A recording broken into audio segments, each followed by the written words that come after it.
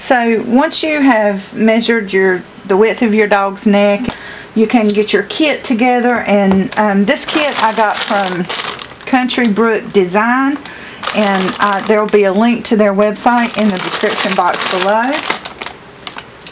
And the kit that I got here is for dog collars, and it's pretty neat because it came with everything you need to make quite a few collars. Anyway, you get a roll of the nylon webbing, and you have your choice of colors, and you get a pack of these.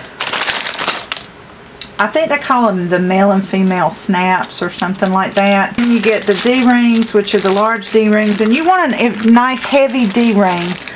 If you're ordering like just the pieces you need to make 1 or 2 collars, then you need to know that these, you know, you want to hold your dog's information tag on there, and it to be able to hold the leash without it pulling apart. These are nice strong D-rings. And then you got these tri-glides, and you're going to need 1 of these for the project. So basically what I've done is set out what I need. I need a male and a female piece for the buckle.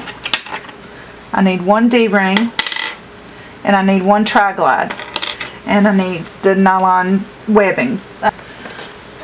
Okay, so with this kit you also kind of get you get a little instruction guide on how to make it.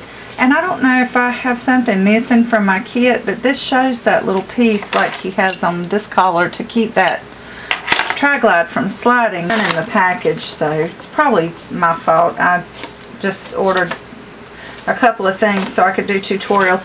But anyway, it just gives a basic idea of what you need to do. It shows you the stitches that you need to use. And one of the first things it says, which I really like, is that you need to have a knowledge of your sewing machine. I get so many questions, and I understand everybody's got to start somewhere, but sometimes really, y'all. Okay, so Pedro's neck was about 14 inches around. That's with a little give. When you measure, you want to keep in mind that when you go around and measure the animal's neck, you want to be able to get 2 fingers in there easily without having to push them in, because you don't want to choke your dog to death. So he's 14 inches. I figured this collar, when you stretch everything out, is probably about 24 to 25 inches, just way too much. I'm actually going to do 19 inches. No, let's do 20. I'm going to do 20 inches. Now the first thing I do after I have my pieces cut is I want to go ahead and burn the ends, because it's going to immediately start fraying. It's just the material that it is, so you just need to burn it till you stop that fray. You don't want to, you're not starting a campfire here. Oops, sorry. So now that I've got that burned, I want to add a little bit of flair to Pedro's collar, because he's kind of a sassy little pup. So what I'm going to do is I have a strip of 5/8 of an inch gross grain, I guess that's called, ribbon, and I'm going to cut it to the exact length of the collar. And you want to do the same thing with it. You want to burn the tips of the ends of it so that it doesn't fray as well. Step's going to be to lay this cross grain ribbon on here and center it, and then I'm just going to stitch down both sides.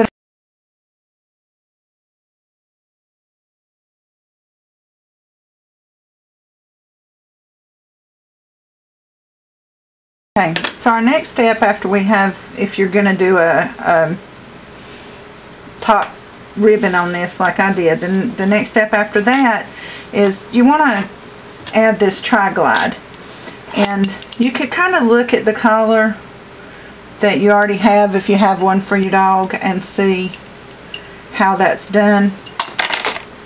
It can be a little confusing as well, but we're going to work it. So this tri-glide kind of has, you see it almost has like a top and a bottom, like the bottom is flat and the top is arched. So we want to take this webbing and we're going to, but it is about 1 3/4 inches folded over. you got it on here like this, and you always want to do a box stitch when you do something like this, because you want this sucker to stay on. You don't want it to come loose. Your dog could end up getting away and getting hurt. So I'm going to do a box stitch, and what I'm going to do is just trying to keep that tri-glide out of the way. I'm going to stitch a box around the end of this ribbon right here.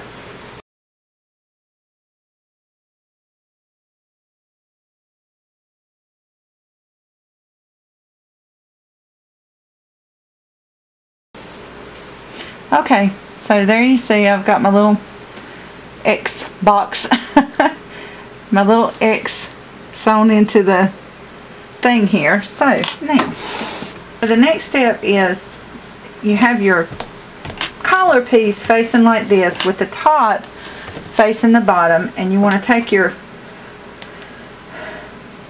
I'm pretty sure it's called the male piece, but I can't remember what exactly it's called, the male buckle piece. And you're going to go in from this way, and then like this, because you want that, yeah, and then you want to feed it through the tri-glide.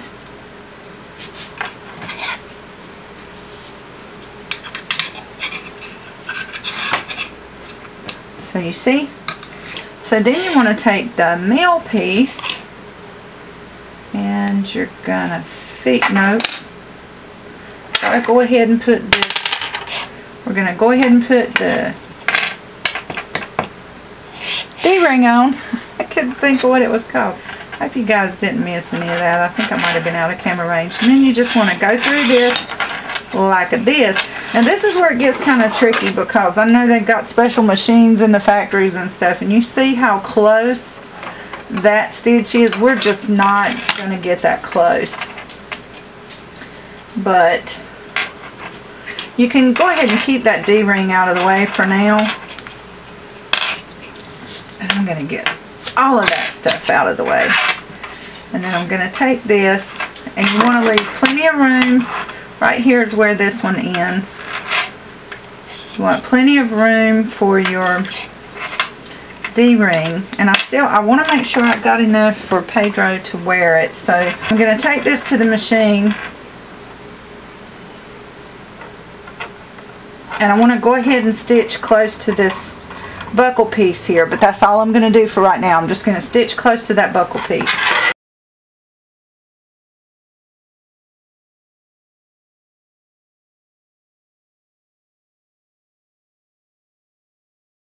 So now that I've got that stitched, we want to bring this,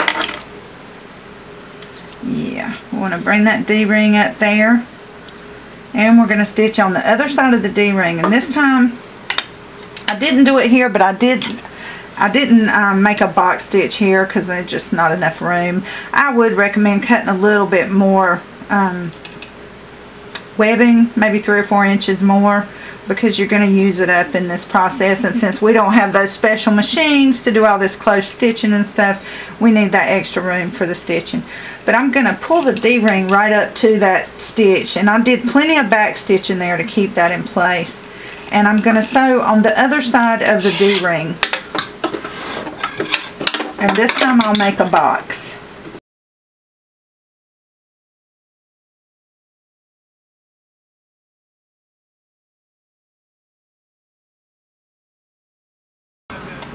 I gotta admit, y'all, I love this. I don't know why, but this is something that just, it seems so much better when you make it yourself.